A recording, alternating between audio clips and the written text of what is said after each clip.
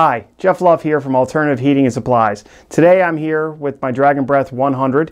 This is a Hydronic water-to-air heat exchanging unit, which are currently mounted in all different applications. I'll go through that shortly. It is 110 volt. It is a water-based unit, so you're going to send in a boiler water in and out of this unit. It has a fan mounted in the back, which will blow the air through your heating area that you would like to heat. The unit heater motor is a totally enclosed air-over motor enclosure, which produces 1200 CFM, a sleeve bearing system, and a 1550 RPM motor. A Venturi-designed fan as well. The water-to-air heat exchanger have aluminum fins, 12 per inch, with a 22 gauge galvanized steel frame. The 3/8 seamless tubing, 3-core construction for better heat exchanger. High flow of 12 gallons per minute in the manifold, and can handle pressures up to 175 psi and can handle temperatures of 300 degrees Fahrenheit. It is an L-grade copper with 99.9% pure copper with high solder used. All the ports can also handle the shark bite fittings as well. The Dragon Breath unit heater has adjustable louvers that can be adjusted at any angle that will best serve your application.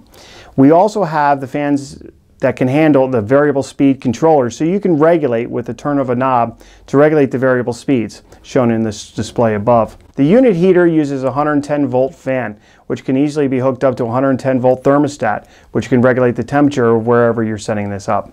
It comes in 4 sizes: 70,000 BTU, 100,000 BTU, which is seen here, 150,000 BTUs, and a 200,000 BTUs. They can be used in applications such as workshops, greenhouses, garages and bays, warehouses, heating basements, heat dumps, brewery distilleries, and corn cribs, and many more. Now what I'm going to do is I'm going to do a little magic trick for you. Watch this. I'm going to make this go away. Okay, that should do it. What we're looking at here is there's 6 different applications that some of my customers have used, and they sent us pictures showing us what they have done. In the first picture here, it is a picture of a work bay. And in this work bay, they are using an L bracket system. They basically made it, they got an L bracket system, and they screwed it together and made a shelf kind of setup there, as you can see in the work bay setup. In the second picture, they're showing a unit heater where they had to have a clean environment. So they mounted the Dragon Breath unit heater with a big filter on it. They have a very clean environment, and I don't really remember what the application was that they had such a dust-free environment. In the next picture in the middle on the left, you'll see a picture of a distillery. And what that is the water that cools the mash in the brewing application. And if I'm pronouncing or calling that wrong, I apologize. I don't know anything about brewing, but I found it very interesting. The picture to the right of that is a man cave. And what this application is, he built a little shelf, and that's where he stores his toys, his quads, his motorcycles, his boat, and other things in there.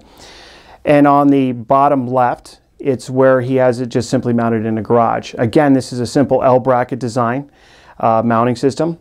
And then on the right, this customer put it in his trophy room. And this customer used a 3/8 rod mount on this application.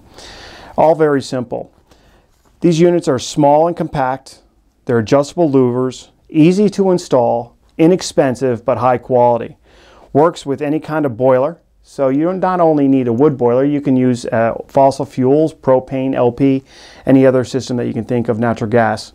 It is quiet, it is high quality, and we make it here in the US of A. In this install, this is a customer that installed it in his workshop. In the picture here, you can see that the Dragon Breath, which is a Dragon Breath 70, which is 70,000 BTU unit heater, is installed on the back side of the wall, finished workshop. In this application, the things that you will need: 110 volt power source. You're going to need a Hydronic supply and return, a thermostat of 110 volt, and a variable speed controller, which is an optional feature. But in this application, in this install, the customer did use the variable speed. As you can see in the picture, the boiler return always goes on the top. That's to purge the air out of the heat exchanger so you don't get a bubbling sound. The bottom port is where your supply will go, the boiler supply. In this application, the customer put the 110 volt thermostat, as you can see, then goes to a plug, and then to the variable speed. So when the thermostat calls for heat, it will simply go to the variable speed, which the variable speed will regulate the speed of the fan, and then blow air through the heat exchanger, getting to the temperature that the room is set to thermostatically. Very simple. It shouldn't take more than a couple hours to do this install from start to finish. Okay, that does it for the unit heater that we make, the Dragon Breath. Go to our website at www.dragonbreathheaters.com and take a look at all the specs and information that I talked about in this video. For all our customers who already have our Dragon Breath unit heaters, we'd love to see some more pictures of installs and put them into our gallery on our website. We'd also love to see your comments, so email us at web@altheatsupply.com, shown here on the screen. Please also subscribe to our YouTube and give us a thumbs up or a thumbs down. We'd like to hear your comments, and please feel free to comment under any of our videos. What else you would like to see us do videos on. That would be helpful for us because we'd like to help you. And don't forget to check us out on Facebook. We're Alternative Heating and Supply. We're going to try to do a video once a week. And if you have any comments to it or add anything or would like to see videos on it, please throw that up on Facebook. That's what we check on every single day. Thank you and have a great day.